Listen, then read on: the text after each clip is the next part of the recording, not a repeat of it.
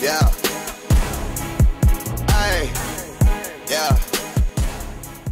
Hello everybody, Sonic Battering here, and welcome back to another one of my Minecraft trick videos. And today I'm going to be showing you a automatic mining machine.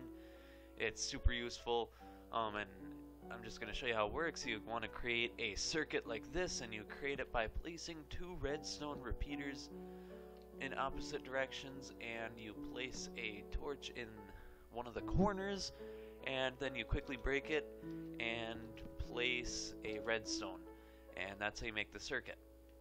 Okay, so once you got the circuit going, you want to add some TNT in a dispenser facing down or outward, but down works better, but whichever one you want. And then you hook it up to the dispenser or the redstone circuit, and it will just keep mining down until it reaches bedrock, and it will not stop for anything. And it's a mining machine. It still gets blocks for you, not all of them though. Sometimes it won't collect blocks, but it works. It's pretty awesome, and it's already gotten pretty far down pretty quick. It's just dropping them like mad. So I'm going to show you what it looks like once it has reached bedrock, so I will see you in a second.